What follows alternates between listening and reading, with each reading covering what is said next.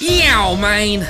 My name is Frick, and welcome to Frick News. Today we have a new, limited Dr. Squatch release. Well, it had been teased for a while, but now they're finally here. The Mandalorian BRICCS. We have the Beskar Tar, the Mandalorian bar, and of course, Force Fresh, the Baby Yoda bar. Sounds nifty enough, until you realize they're just reskins of the Pine Tar and Cool Fresh Aloe. Yup, it's that again. It's kind of funny that these exact two bars were literally just repackaged a week ago for the 10th anniversary. I mean, they could have at least used two different bricks. Why not even Star Wars boys like the Wisdom Wash and Dark Side Scrub? I'd actually buy that. To be fair, this duo is $14, so there isn't an upcharge for these. And if you're a subscriber, you can get these individually in the subscription, alongside the 10th anniversary editions, as well as the OG editions, so you can get all three iterations of the Pine Tar and Cool Fresh Aloe,